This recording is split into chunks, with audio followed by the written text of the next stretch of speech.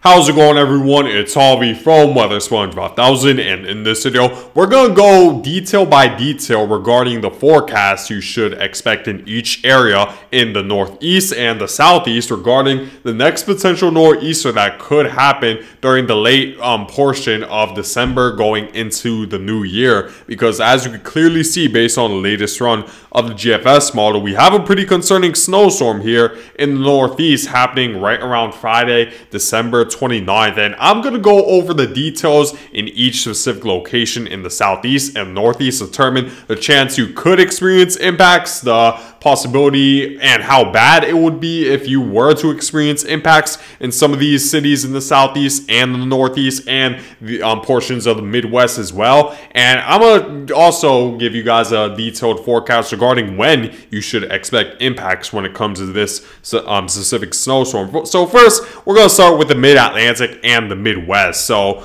we're going to see that this storm will develop right around December 27th in the southeast, and this low, by the way, is coming off the Pacific Northwest, and we do have a decent amount of cold air behind this low that's going to create a convective environment right around the southeast for a heavy amount of rain to develop. I'll go in detail with the rainfall in the southeast a little bit, but I want to move forward to focus on the Mid-Atlantic and the northeast first, because that's where you could experience the heaviest snowfall, or at least snowfall in general from this storm system. So let's focus first on Virginia. So as the storm continues to head further northward, we see that portions of southern Virginia, you will begin to see cloudy conditions in a scenario like this early on December 28th. On Thursday, we do have plenty of rainfall that's developing, and then we see that by the later Thursday time period, we do see a decent amount of freezing rain. Now, what's the possibility you could experience freezing rain from this? Well, it really all depends. We do see that there isn't a ton of cold air, but there could be just enough of a warm air intrusion if we were to see, let's say, a strong northerly flow that's going to push against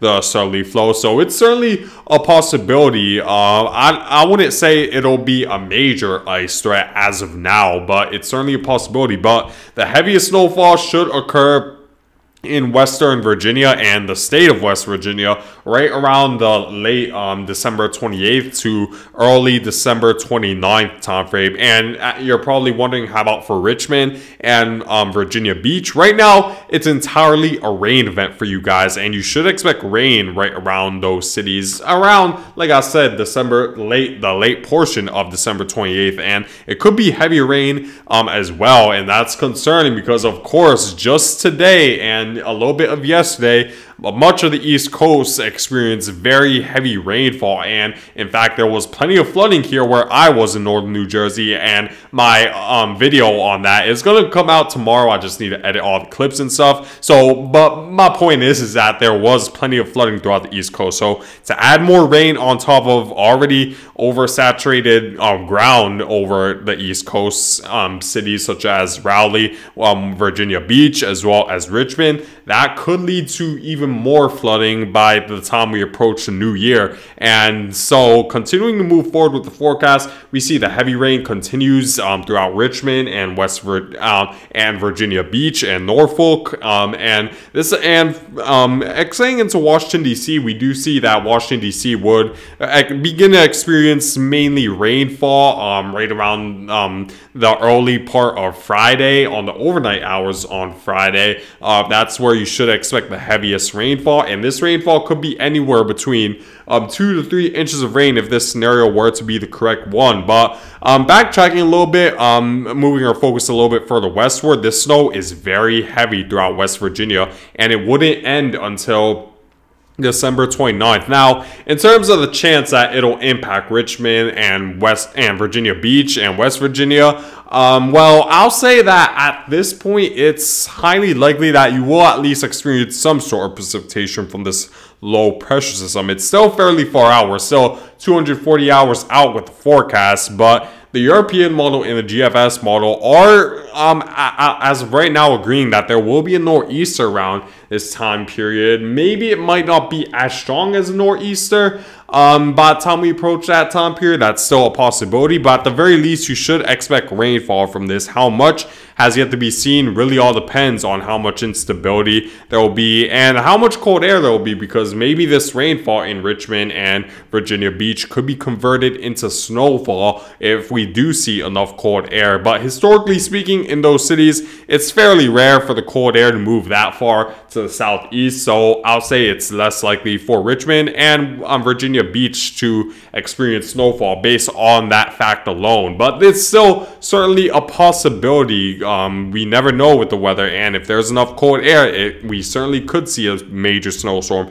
in those cities. And for Virginia Beach and Richmond, this wouldn't end until the midday on Friday, so pretty much a time period of precipitation should be between late Thursday into the midday on Friday, so around 12 to 16 hours over Richmond and Virginia Beach, as well as West Virginia when it comes to rainfall, which is enough to dump a heavy amount of rain. But moving on a little bit further westward, because of course we're seeing plenty of snow further westward. So in cities like Louisville, you could experience some snowfall, as it might initially begin as rain right around the late time on Thursday. And in terms of possibility it will impact you guys, still highly uncertain. We're definitely going to need to see the trajectory of this storm system. If this ridge ends up being a little bit further moving further westward, then of course Louisville should expect more impacts when it comes to precipitation and snowfall, as well as other areas of Kentucky like Bowling Green and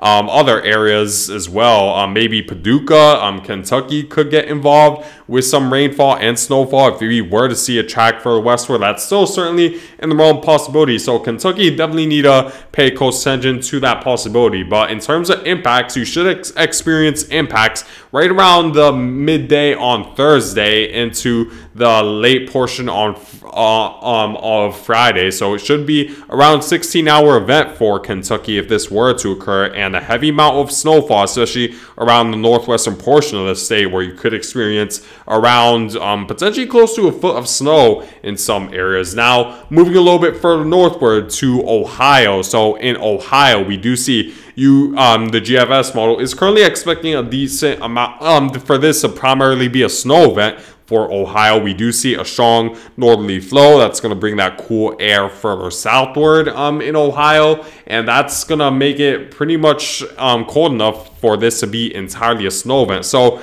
the chance that this will impact Ohio, again, still has yet to be seen. Right now, Ohio is a little bit further eastward, so the chance is a little bit higher than, let's say, the areas further westward in the Midwest, but there's still that possibility it could move off the coast, like the European model is saying, or maybe this could move even closer to where, while it will bring more precipitation, it might not be in the form of rainfall if enough warm air intrudes. That's again in the realm of possibilities for Ohio as well. But if this were to take a GFS model scenario, you should expect impacts right around the overnight hours on Friday, very early Friday morning, and extending into early Saturday. So a 24-hour event for Ohio that's definitely capable of producing over a foot of snow around the eastern portion of the state, and a little bit less than that along the western portion. And then for Indiana and Illinois, so we do see that this storm will form from convective processes thanks to a decent amount of instability, and then rain should move towards the southern portion of the state thanks to the second low right around the midday to early portion on Thursday. And this rain could be heavy because this low is going to move relatively slowly, and then it could change over the snow, as the chance of snow is certainly higher in Indiana and Illinois if this storm were to extend this far further westward, because in those areas it's inevitably going to be naturally colder than what you see in the East Coast, because it isn't next to the warmer Atlantic Ocean waters, as water sort of acts as a buffer that keeps the temperature from falling as cold as, let's say, what you'd see in the Midwest, since water cools down a lot more slowly than the air temperature. So If this were to impact Indiana and Illinois, more likely this would be a snow event for you guys, but it still has yet to be seen. This could still easily be a rain event if this doesn't come for fruition. Look at the forecast that I'm going at, around 10 days out, a lot of time to iron out the forecast. But what makes it a little bit more valid, or at least somewhat concerning, is that the European model is forecasting a nor'easter around the same time period. So we need to definitely at least pay close attention to all scenarios such as this one. But in Illinois and Indiana, we do see that the rain would approach you guys around the early portion on Thursday and wouldn't move out until the late time on Friday. And this snow would be around 1 to 3 to 3 to 6 inches of snow. Not a ton, but definitely still enough to be aware about. And for the areas further northward, like Chicago, the more populated area of Illinois, there's still that possibility. Again, it could move a little bit further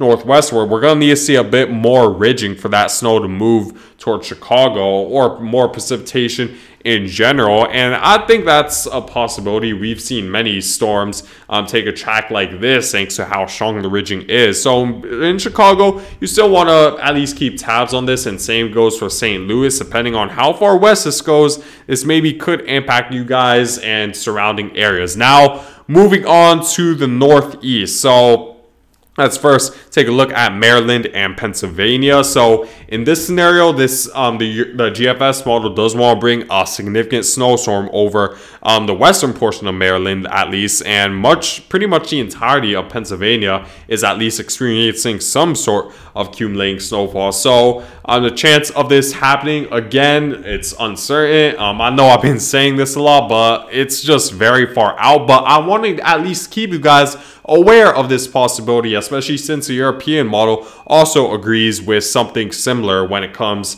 to developing a nor'easter. And if we do see enough cold air, a snowstorm is easily possible right around western Maryland and Pennsylvania. So if we were to continue to move forward, the snow would move into Maryland and then southern Pennsylvania. Pittsburgh gets involved with very heavy snowfall, potentially over a foot of snow. Scranton, Philadelphia is right around the rain snow line, as this could be another one of those Interstate 95 corridor storms where it's going to be rain towards the southeast of the Interstate 95 corridor, but snow on the northwestern side of the Interstate 95 corridor. So it's going to be very interesting to watch. It really all depends on the amount of ridging just to the west of this storm system, and really how strong northwesterly winds will be from this Clipper system that's expected to move down right around the Christmas time frame. If we do see a stronger northerly flow, that will allow more cold air to exist for the possibility of snowfall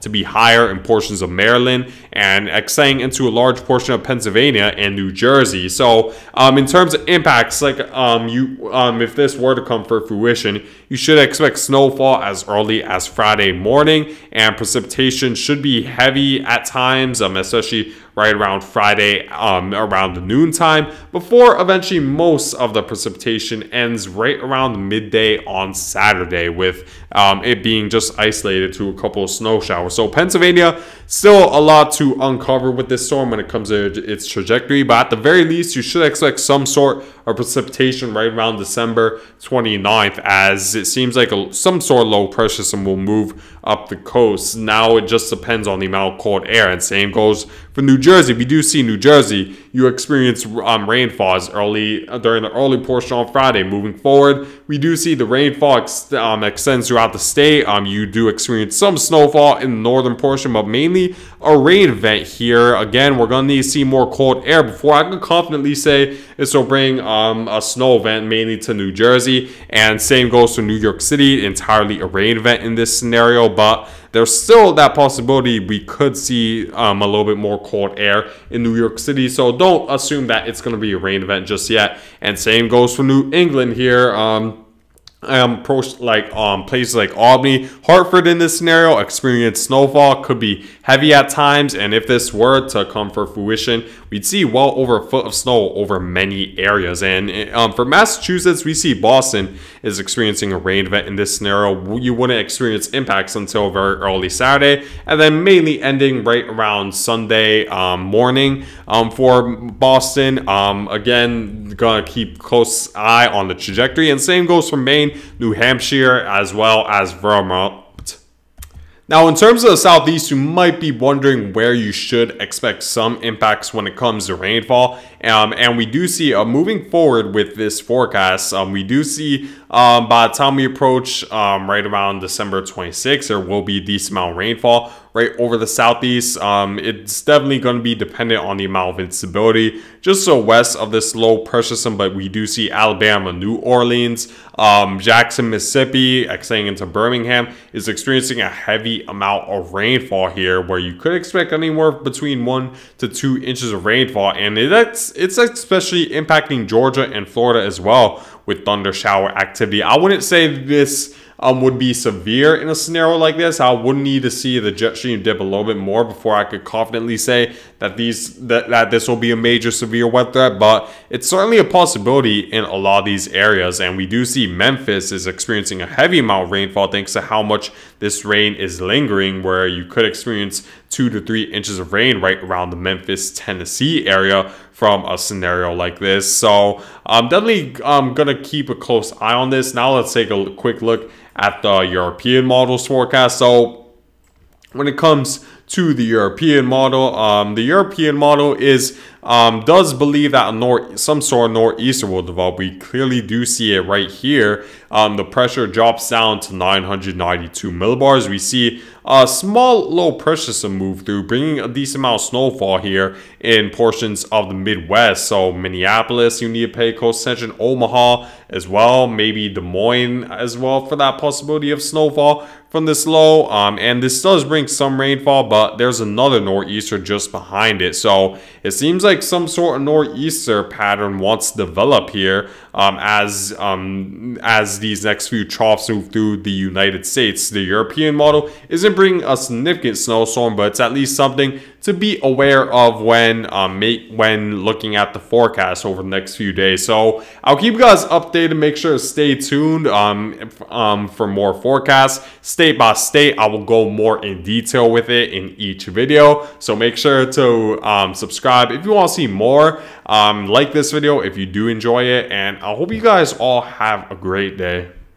Actually, before I go, I just want to show you guys one more thing. So this is a snowfall forecast from the GFS model when it comes to our next potential nor'easter that could happen between December 28th and December 30th. So this would be very significant. Like I said, look, a large area of over a foot of snow. This includes cities like Charleston, West Virginia, Cleveland, Ohio, Pittsburgh. Surrounding areas of these cities would experience over a foot of snow. This extends into Scranton, where you could experience maybe 3 to 6 inches of snow. Albany as well could experience significant snowfall. A large portion of upstate New York, extending into Kentucky as well as portions of Indiana and Illinois, and even St. Louis is experiencing some snowfall. So this would be very significant if the GFS model is correct. I'll keep you guys updated if it does end up being the correct forecast model. So make sure to stay tuned for more updates. But that's it for now, guys, and I thank you guys for watching.